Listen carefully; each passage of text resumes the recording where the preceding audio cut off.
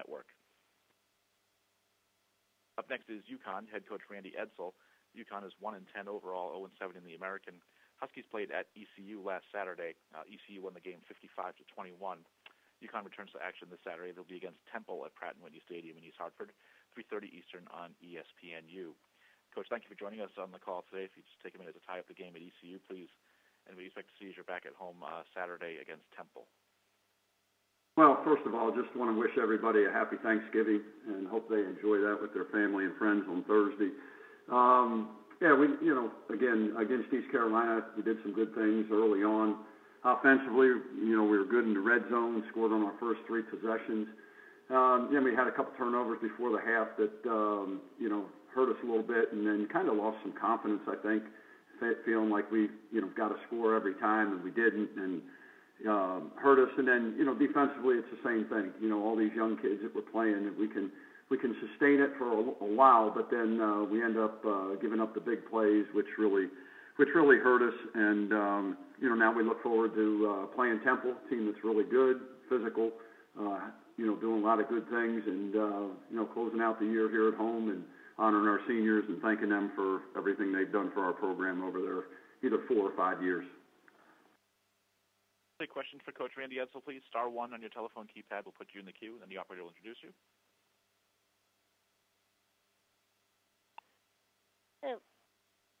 And we'll go to Mark Naroducci with Philadelphia Inquirer. Hey, Coach, I just wanted to ask you, as you're preparing for Temple, can you give me your impressions on Isaiah Wright? He's a Connecticut kid. He's the AAC Special Teams Player of the Week. Just what you've seen of him, coaching against him and on film. He's a good, solid football player, just like a lot of their players, and somebody that's doing a real good job for him. As far as you guys being in the position you're in, you're the underdog, you've been there a lot of times, do you almost look at this last game as you have nothing to lose and maybe you can be a little carefree and take some gambles? We've been doing that all year long. If you noticed how we go for it on 4th down as much as we do and everything else. We're just trying to build our program. I mean, we still got a ways to go. When you're playing as many young kids as we're playing, it's not going to be good. And but they're the best guys that you have. And right now they've never played this many games or have gone this long in their seasons and not big enough. They're not strong enough yet, but they're trying and they're working. They're competing. They're learning from these things, and they'll be better for it. And that's all you can do. But we've trust me, we've been playing no holds barred pretty much all season long. We've been taking a lot of risk, because again we don't. I mean, in any game you don't have anything to lose. So no, we'll continue to play the way we've been playing. Thank you. Yep. Have a good one. You too. Thanks. Moving on, we'll go to Dan Totoro, wakeupcalldt.com. Good morning, Coach. How are you? Good. How you doing? Doing well. Just what you can say about, like you said, obviously this team's going to take some time. You're trying to build this program. Just what you've seen from the young men within the program as you're going through this building phase, and how, it is a what have you done for me lately society, but you as a coach know that it obviously has to take some time to build what you want to build. And the best things that are made are the ones that aren't built in a day. They're the ones that are built over time. So just the importance of what you're doing there at UConn. Well, again, you got to understand Connecticut too. You take a look at when we made the move to go to Division I AA, from 1AA to 1A, it's so recent. And then, you have to have again, when you take a look from a recruiting standpoint, you don't have a great recruiting area.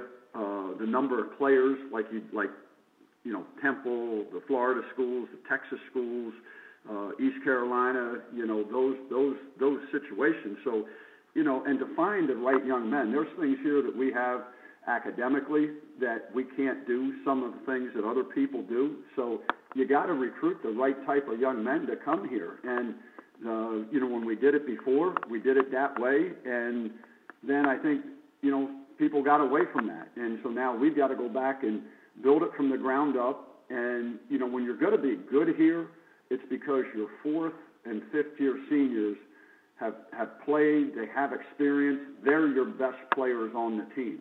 And when they're not, you know, it's hard to win when you got the young guys and you look out there and you see the difference, just body types of the people that you're going against. So, you know, the most important part for us is going to be, once this season's over, is for all these young guys, these freshmen and redshirt freshmen, to have that time in the weight room and to get bigger and stronger, to allow ourselves to have a better opportunity to compete on the field from a physical standpoint first and foremost.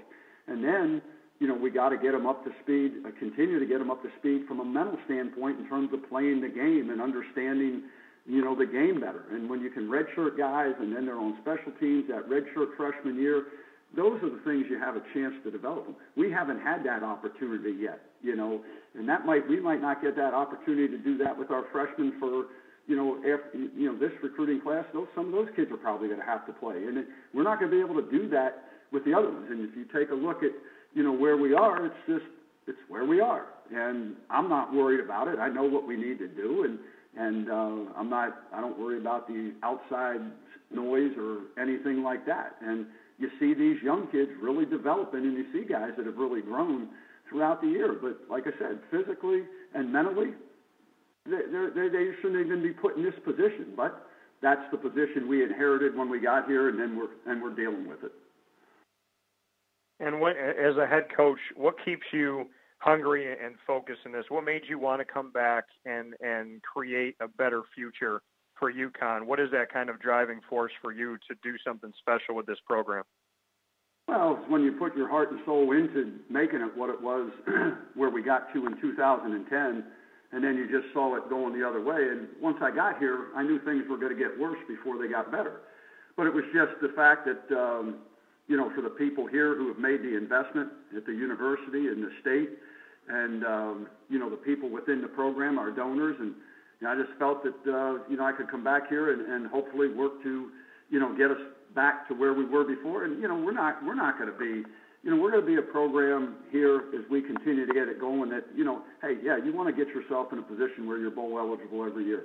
But, you know, you're not going to be a program. And this is the thing, you know, people have to understand who you are. And there's too many wannabes out there that don't know how to be, you know, in college athletics. And, you know, here, if you got these kids competing and then you're competing for championships, you know, because of the situation and because of where you are. And that's what people always have to understand, but it's gotten away from that because of the money and because of, you know, everybody wants to win now and do whatever you can. And, you know, and it's just, it's gotten way out of whack, but my priorities aren't going to get way out of whack, that's for sure.